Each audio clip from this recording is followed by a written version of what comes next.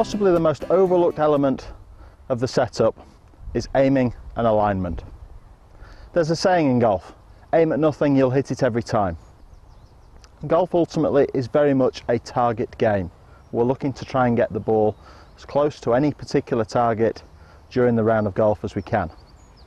So, one of the most common mistakes I see is players aiming their body at the target.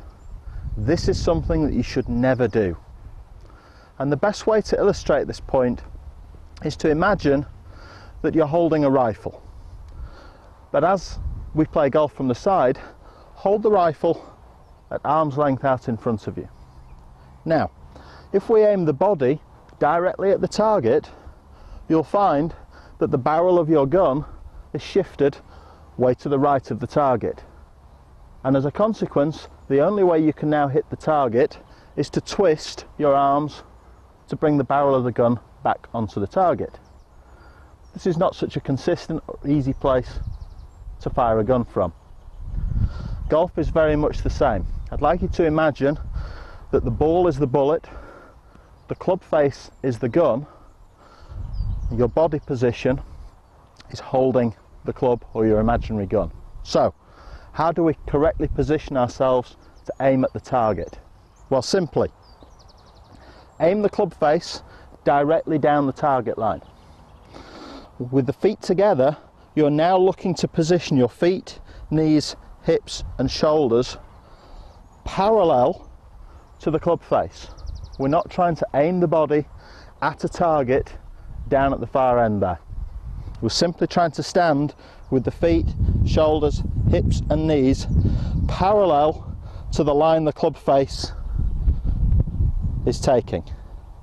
When we stand in this position, if you then draw a line down the body and walk around and check where that line is pointing, you'll find that your body, again for a right-handed player, your body alignment would be slightly to the left of the target that you're trying to aim for. One of the most common causes of a slice is a player who aims the body at the target and as a consequence has positioned the left leg, left hip in the area that we'd like to swing the arms in.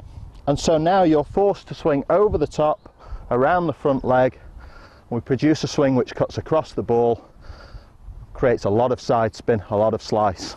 So, correct alignment is crucial for hitting the ball around your target.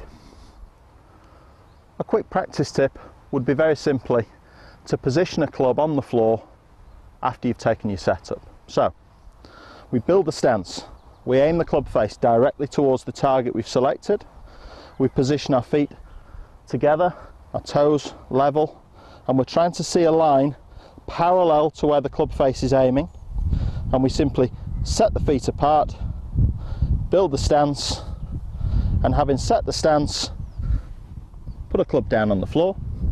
You can now walk round behind and check the line of your feet relative to the line of the target, and you'll see in that instance that the club is slightly to the left of the target. So I'm correctly positioned.